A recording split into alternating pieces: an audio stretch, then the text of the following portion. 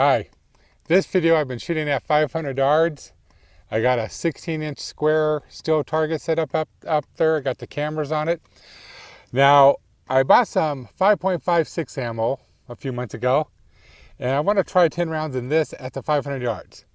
Now, I don't adjust my turrets on this one, so I don't have the settings in my phone, my dope sheet per se. So I'm just going to have to like aim higher and give it some holdover and see how I do. And see how the 5.56 works. This rifle has the superlative piston in it, and the scope is only a 4 to 12 power.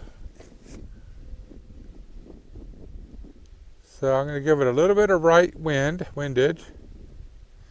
I'm going to go up 3 things right there, little hash marks.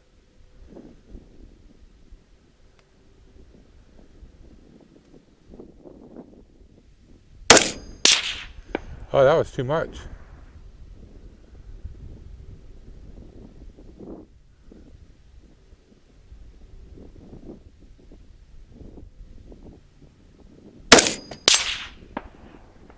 I got it.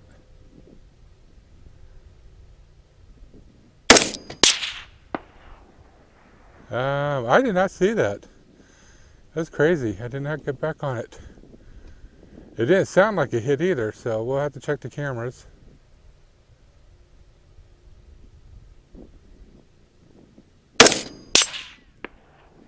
That sounded like a hit.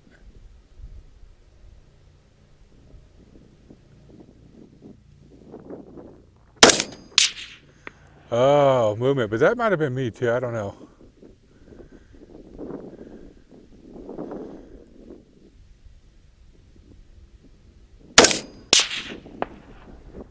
I think I had my elevation, just not my windage on that one.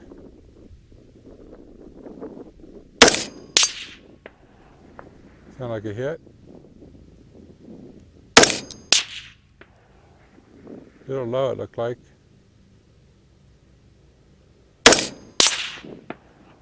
Sound like a hit.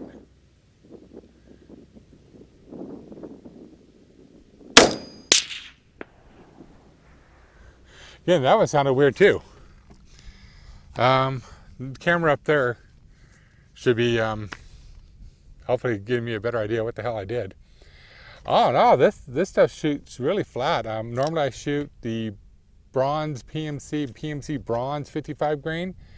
This seems to shoot a lot flatter than that. The 5.56 is shooting a lot flatter. Yeah, and I think some of the inconsistency is just me. This trigger, it's the Hyperfire Hypertouch 24-3G. So it has like this spongy take-up first, and I don't like it. It was cheaper than the other one when I bought it. But yeah, it throws me off sometimes. So, and it's a good trigger, just I'm used to the other ones. And the other ones are a couple $100, so I'm not going to be changing it anytime soon. All right, thanks for watching.